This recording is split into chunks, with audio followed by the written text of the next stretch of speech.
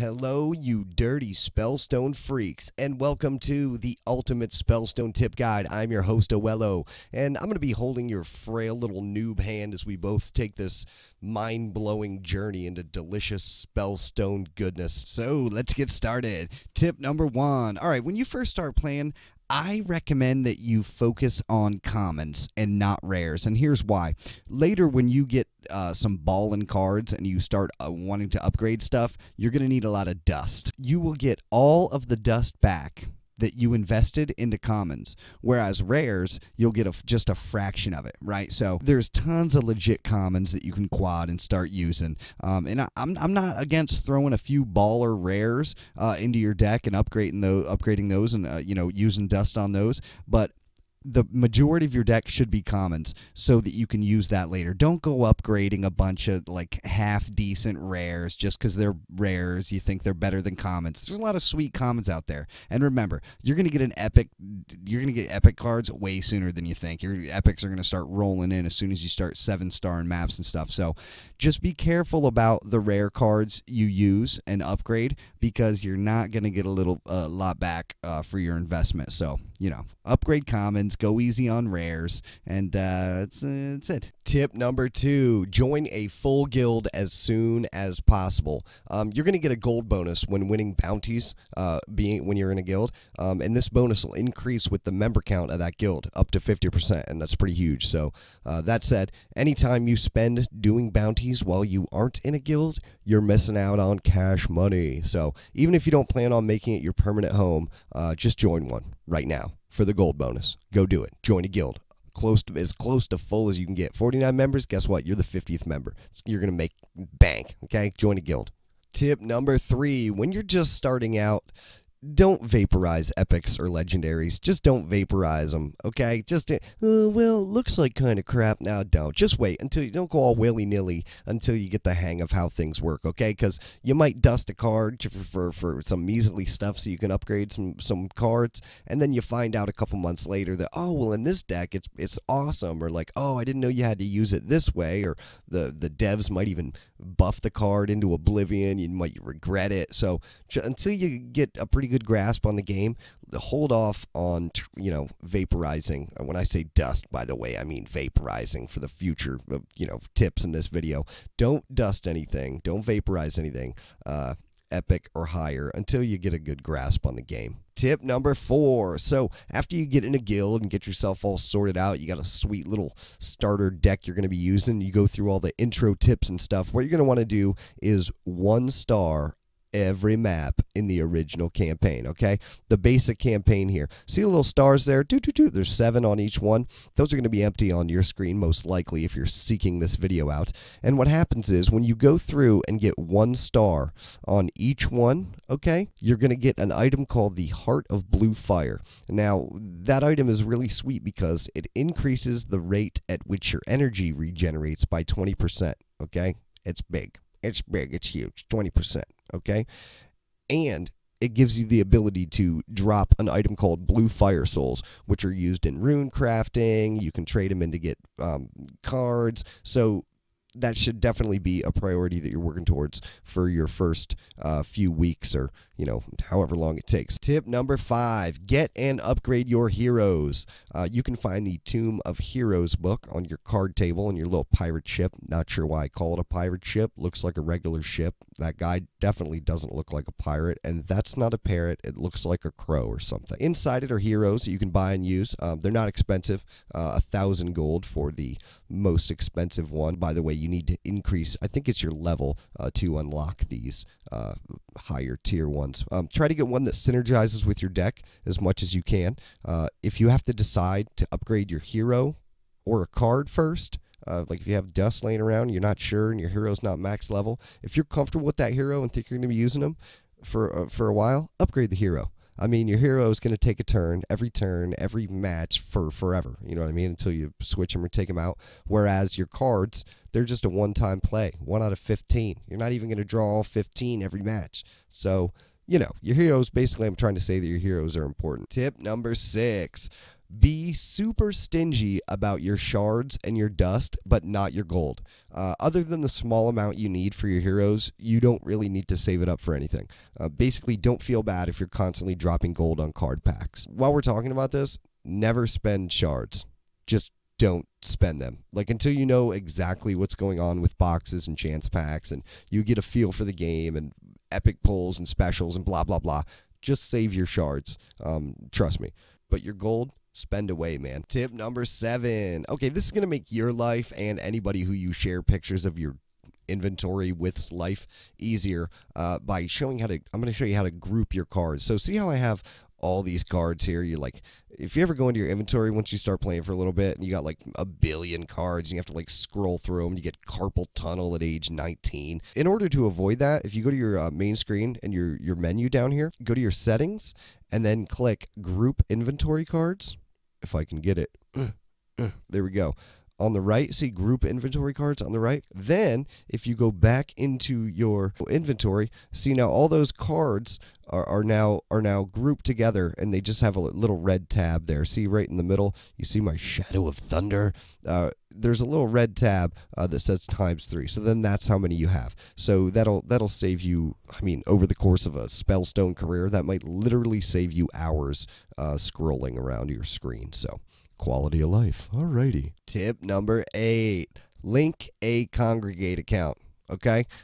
Aside from getting a normal name instead of like player 42968412553, you're going to get some shards, which, like we mentioned before, is the most valuable currency in the game. If you don't have one, head to congregate.com and start one up. It's super easy. You're going to get some shards for it, and you're going to have an actual name instead of some default alias. Tip number 9. If you plan on dropping money on the game, it's probably a good idea to wait for deals and specials if you want to get the most bang for your buck.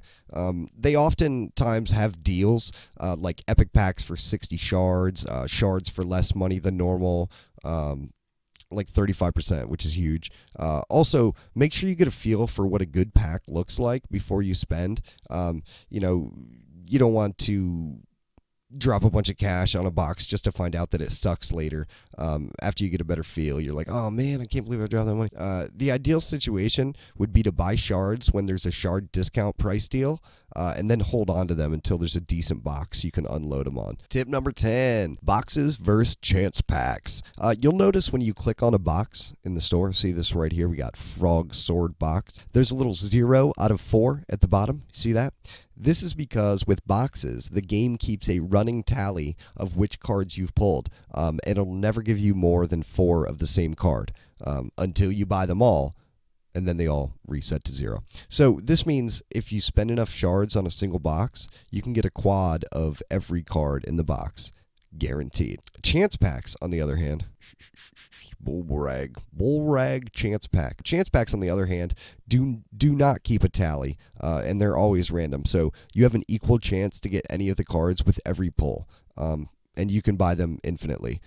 And I don't know if you caught that before, but you can technically buy the boxes infinitely too. When you max out all those to 4, it'll just sort of reset all of them to 0. So if you're ballin', you got that, Scrooge McDuck money, you can just keep buying cards till your heart's content. Oops, I almost forgot. So occasionally when there's a box, see down at the bottom where it says open for 60 shards that you'd click if you want to buy one of those. Occasionally to the left of that, you're going to see, at first it's called a Scout's Cache or Cache, if you're a badass. And that'll allow you to get 4 cards for 120. Okay, so that's 4 cards for the price of 2.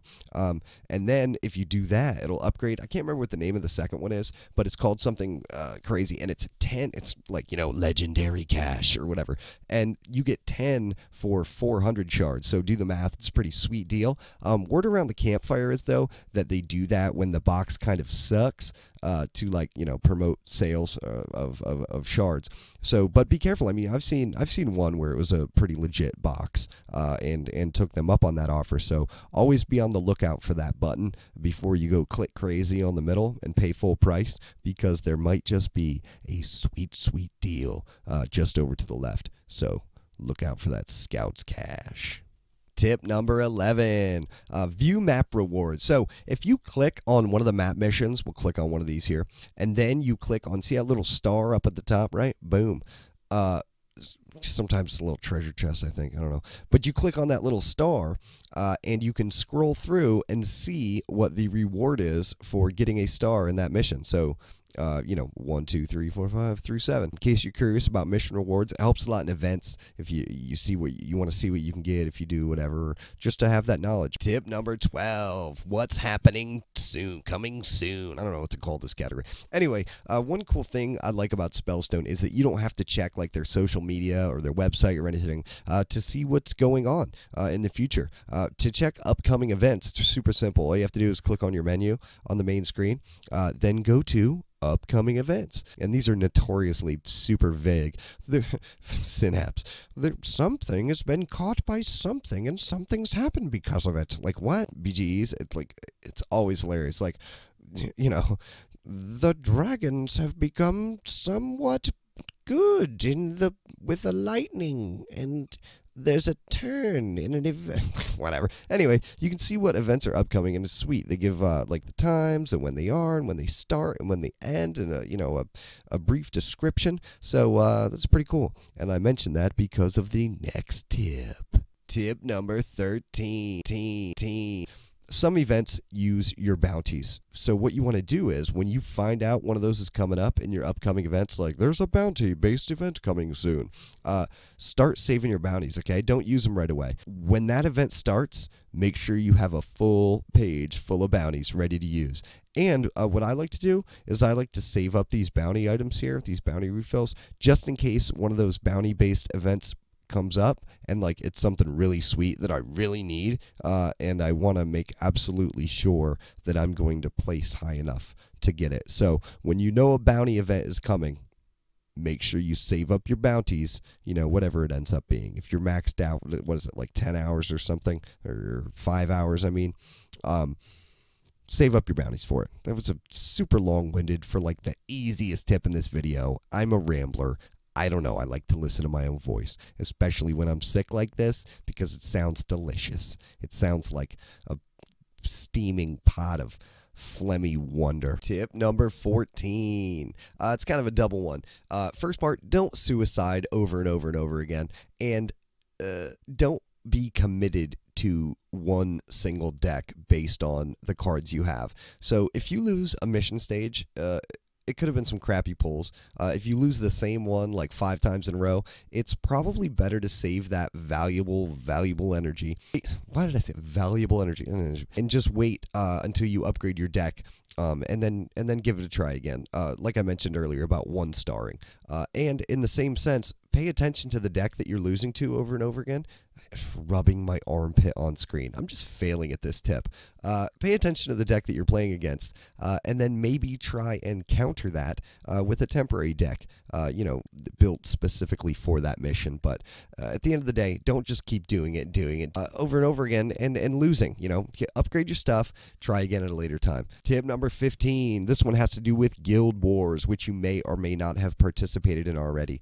Every once in a while, an event will pop up called a guild war. It pits guilds against each other. Every few hours, you face a new guild, and whoever has the most points at the end wins. Guild versus guild, each person in the guild gets 10 attacks, okay?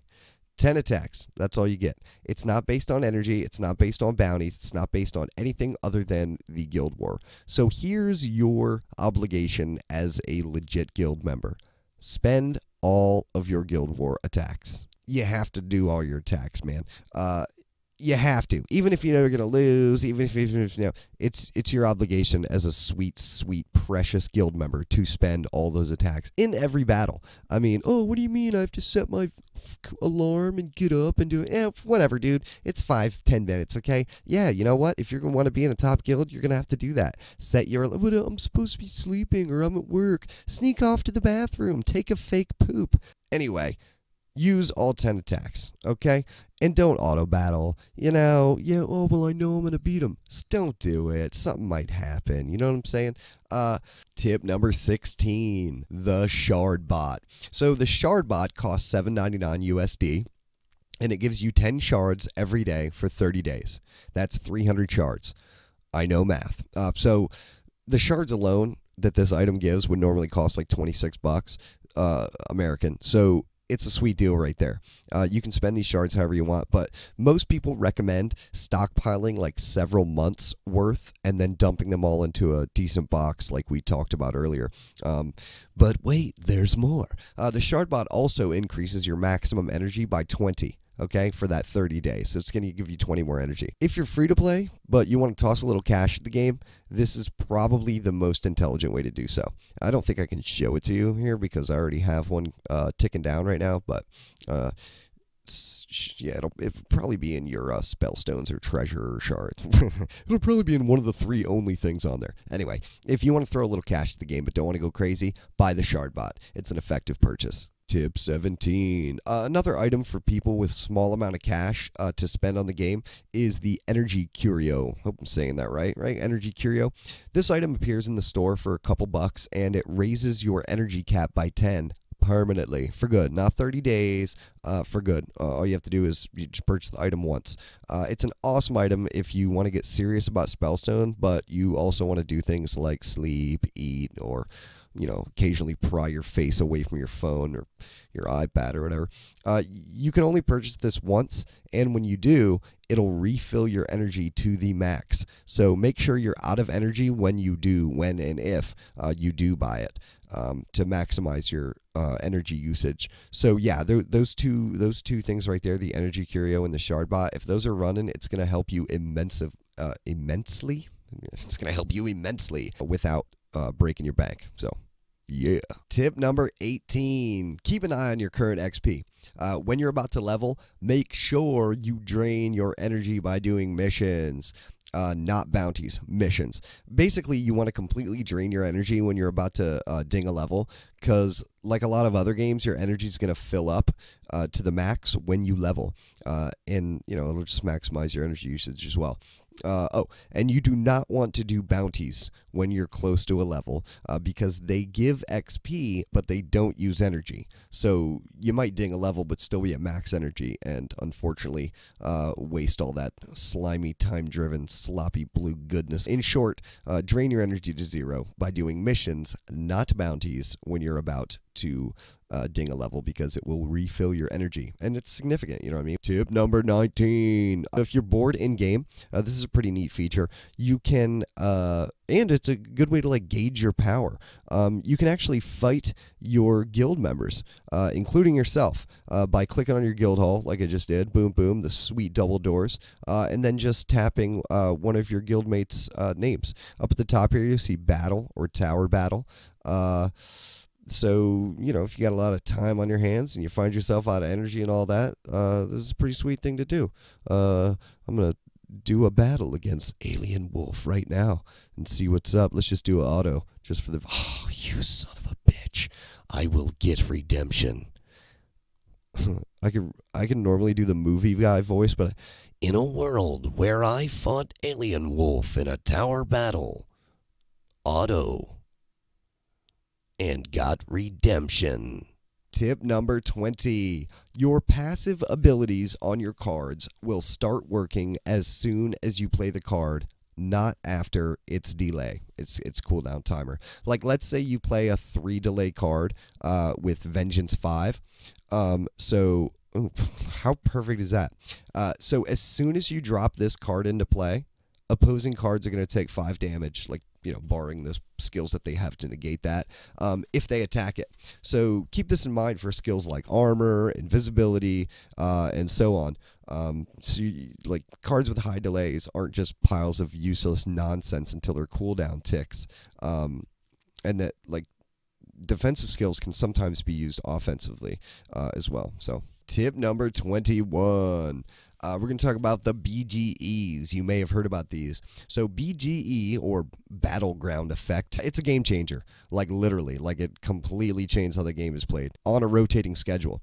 Some people hate it, but most people enjoy like how it regularly shifts the meta and forces people to adapt with different strategies and ideas. So what is it? What is it? What's the BGE? What's it all about? The BGE, the Battleground Effect, is a buff that's applied to certain groups of cards for an extended period of time. The buff is applied globally to both player and computer decks. The effects vary, but as an example, at the time of this video, we're at the tail end of the Elemental Battleground Effect, which is this one right here. And what's going on is all elementals in the game do 50% more base attack damage. And it's also the start of the Frog BGE, which is this kind of weird one where frogs have a poison bolt that shoots out that's like half of their base attack rounded up, and it also leaves a poison on the person that gets bolted that does damage equal to half their base attack rounded up as well. There's a BGE in effect at all times, and it's probably the most important factor when determining what you're going to put in your deck and like how you're going to play. This is because some of the BGEs apply like super crazy buffs. There was just an angel BGE, so you could have like a row of angels and it was just like blue, blue, blue, blue, and power all craziness. The damage was nuts. So because of this, you can also sometimes use them to your advantage against difficult computer decks that you couldn't beat without an active BGE. Tip number 22, Dual Strike is OP. So you might have seen the skill Dual Strike. So not only does it give a card 2 attacks every however many turns, but it also completely reactivates it along with its skills again. So if you've got a card with Dual Strike, Barrier, Bolt, whatever, every time the Dual Strike timer goes off, it'll cycle through those skills twice too. The only skill that it does not do this with is Freeze. So, damn, that's a bummer. Tip number whatever. Never surrender a Clash PvP event battle. Every now and then you'll get an event, it'll be called Clash. Never surrender one of those battles. Even if you know you're not going to win, do as much damage as you can. You want to get as many stars as you can, and the more damage you do, the more stars you get. So at least try to get 1, right? Because 1 is better than 0. So damage your opponent as much as you can. Don't surrender. Don't be a little pansy. Tip number 24, deck advice. Yes, I said deck advice. So, yeah, man, there's a lot of complicated stuff going on. Tons of different factions, tons of different skills, tons of different everything. One thing you can do, especially things that are specific to your current situation and the cards you have available, is head over to the Spellstone forums at congregate.com. There's tons of people that are willing to help other people. Lots of nice guys. You can post pictures of your deck, post pictures of your inventory, and I'm sure that somebody's going to have some information for you and, you know, different goals you can work towards, etc. This one's going to be like the simplest of them all. If you know you can win a battle, like if you're absolutely sure and it's not like a guild thing or a super important one, you can totally simulate and just skip it if you want. So I'm in this battle and I'm like, dude, I'm just in here. I have like 4 seconds. I'm taking a pee. Right on the bottom right, you see this here? You see this autoplay button and it turns blue? Oh, you can't because my stupid dumb face is in the way. Well, in the bottom right hand of your screen, there's a little circular arrow, right? And when you click that, it starts autoplaying. Then another little arrow pops up on the right hand of the side of the screen. See it? See it? See it right there? Click that. Boom. And it'll just sim the battle for you. This way you can pop through like a bunch of battles really, really quickly if time's an issue. So sim the battles if they're super easy and if no one's going to get totally pissed off. Tip number 26. So occasionally you're going to come across events that utilize towers, right? In PvP. See that on the top left of the screen, those towers? Similar to like the guild thing we talked about earlier. I think it's meant to give the defending team an advantage, but there's some neat things that you can do to like turn it into your advantage. Something I like to do is drop like high delay cards because, you know, they're gonna make it through the storm because that tower doesn't really attack for anything. I like dropping cards with Berserk. Here's an example of two, like a high delay and a Berserk card.